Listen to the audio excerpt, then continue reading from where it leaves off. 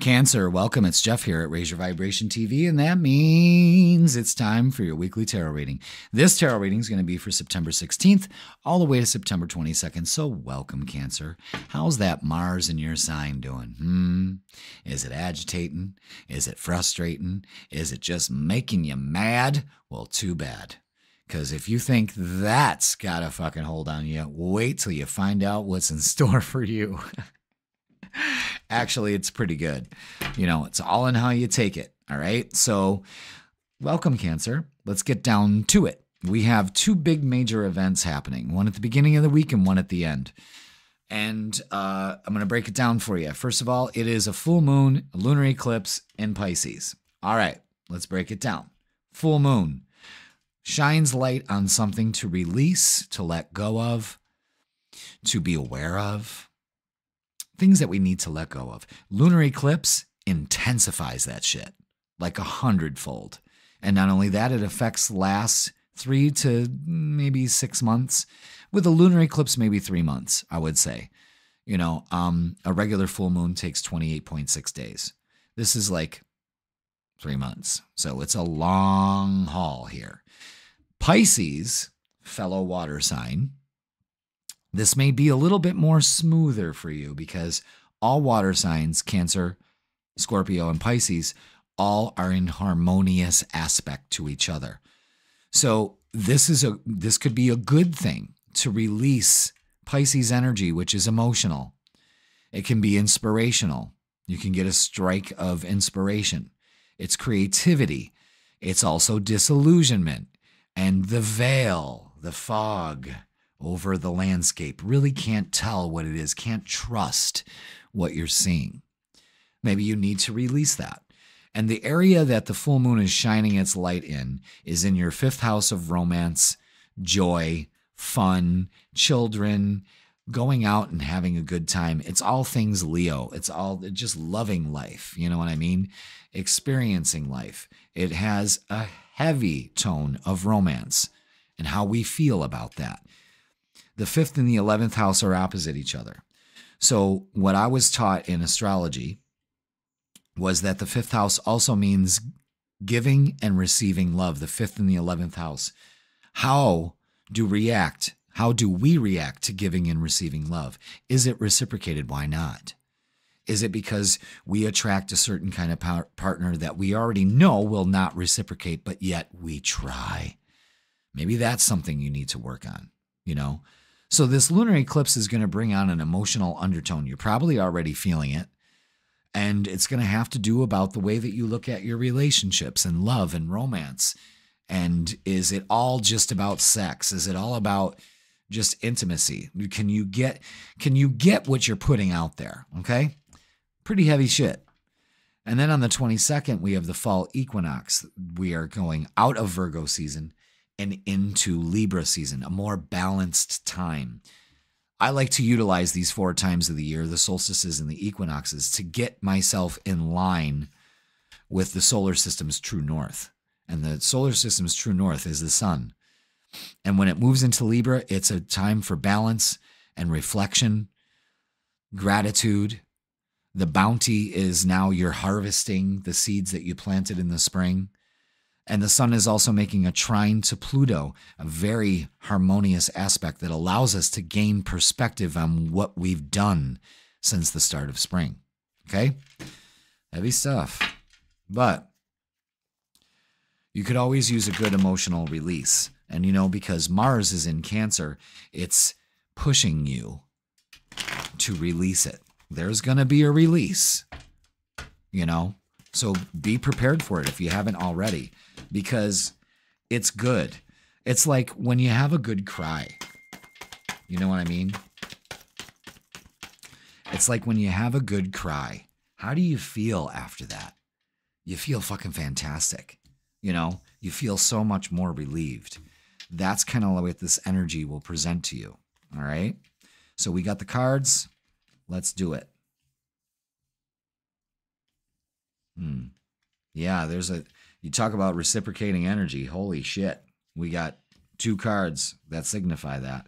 And, oh my God, yeah. Oh, you're challenging me. I think this has to go here. Yeah. And then this goes here. Like that. And then that. Holy shit. All right. Cancer.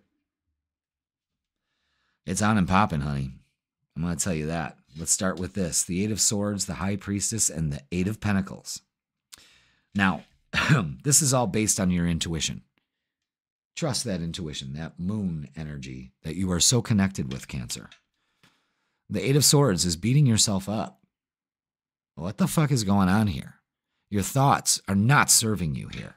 Trust your intuition instead. Eight of Pentacles is putting in that work. Don't talk about it, be about it. You know what I mean? Put the effort in. The universe will respond in kind. This week, and setting up for the next 3 months, and look at, we have the Justice card. The sun is moving into Libra. So this weekend's going to be huge for you. This is about balance. You achieve balance by claiming balance. Thank you for my balanced life. Holy shit. All of a sudden the scales start to tip back in favor. You know, I'm going to shut this off. This is like the first time I've had my ringtone on forever. So anyway, Six of Pentacles is that reciprocating energy. Remember what we were talking about before we started, about giving and receiving love. You deserve a balanced relationship. Now, this is where things get interesting. The Queen of Wands and the King of Wands are out together. Now, listen, man, that shit is rare. In a 78 card deck, it's a 0.02% chance that that's going to happen. King and Queen of the same suit. I've looked it up. This is significant. This is a relationship coming in, and it's reciprocating energy. Nine of Cups is wish fulfillment. That's what you wanted. There it is. But this is going to stop you. I'm not worthy. I'm unlovable. I've got too much. My past.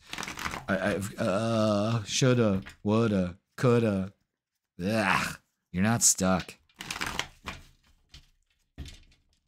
This energy is too good to fucking let pass by. I'll tell you that much.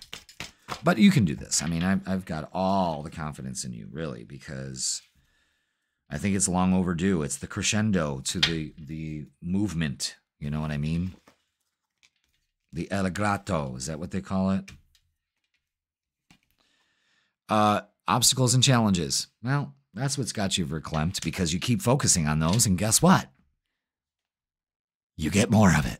And then you wonder, why is my life out of balance? Because when you put your energy and focus into only focusing on the obstacles and challenges, my friend, you are going to experience them more than you want. But if you start focusing on, look at the good and the change and what I'm worth is coming to me, then holy shit, this goes away.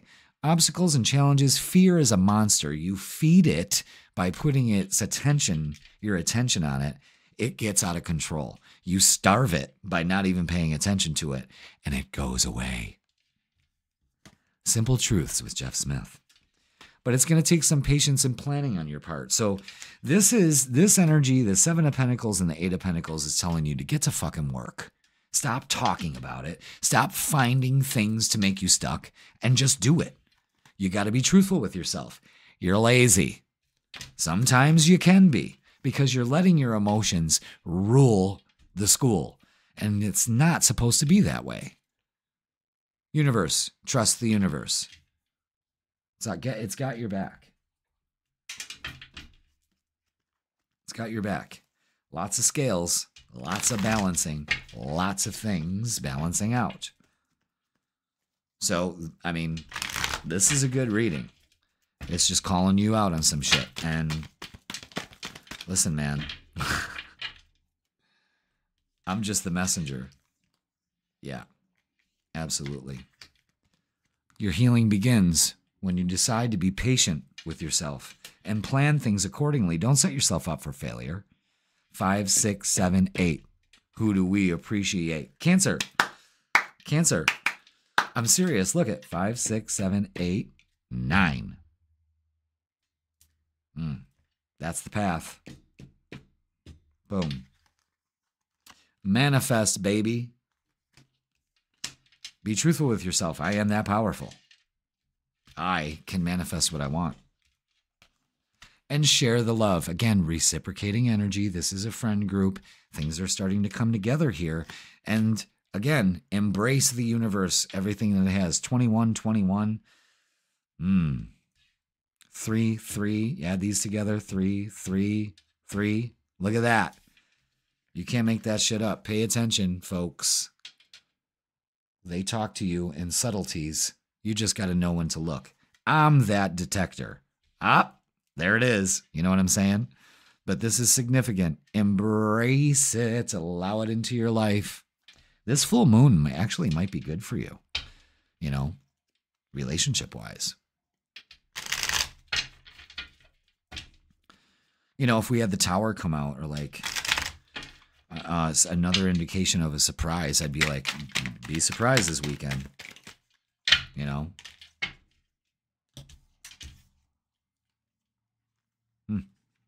Okay. Yeah. No more walls in love. I know you're tired. I know you're beat up, but now it's time to just gather them all up and keep on keeping on with the 10. So we got 5, 6, 7, 8, 9, and 10. Keep moving forward. Cancer, you got this. You got this. A little time alone, some introspection will do you some good.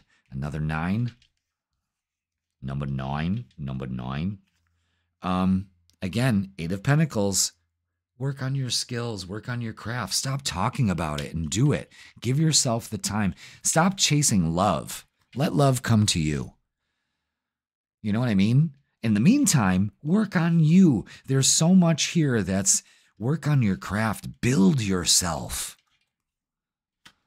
Again, confidence, clarity. This is a very positive card in love. Very positive. And 4 of Wands, harmony, things coming together. There's something significant coming together here for you. Be receptive to it. Be open to it. There's growth. There's healing. It always needs to be done. Growth is always going to happen until you're not existing anymore. You are always growing. Your nails keep growing. Your nails and hair keep growing even after you're dead. You know, there's always growth. Self-care. Clear your energy field and focus on yourself before acting. You know, you were probably like, that was pretty harsh to just say, you know, like, stop being lazy. But focus on yourself. When was the last time you did that? You're too busy trying to fucking chase Mr. and Mrs. Goodbar out there. Financial challenges are affecting this connection. Okay. You know, being rich is a state of mind, you know. I learned a new quote. I hope I can recall it, because I don't want to run in the other room and get my book bag because I wrote it down. But it was, if you really want to know how rich you are, count all the things that you acquired that didn't cost you a fucking thing. You know what I mean? And abundance with the 9 of Cups here is available to you. Abundance is available to anybody on this planet. You just have to be open to it. And there's plenty of Pentacles in here to say it's all around you. Trust. It is safe to trust in this situation. Open up to it. Your walls are up. All right, Cancer. Let's get a closing message. I think I've berated you long enough. Well, I haven't. Your guides have. All I do is just interpret it. Oh, look at that, align. You're being asked to align with your current situation, even if it's not easy to do so. Trust that there is much to be learned by being here. Pushing against what is will only make things harder on you. Align, surrender, and trust. A lot of trust about where you're going. Sure, you don't know where you're going, but you would never put yourself in the face of danger. You know that. So align to what you want and allow it to come in. Balance, align, reciprocating. patience and planning, scales. It's all about balance. And we're moving into this fall equinox. So this week is going to be huge for you. All right, Cancer, that's going to do it for this week. Please like, share, comment, and subscribe. Don't forget, personal readings available in the description. I got 3 options. Choose 1 or 2. And the Freakin' Weekend is always posted on Wednesdays, so I guess I will see you on Wednesday.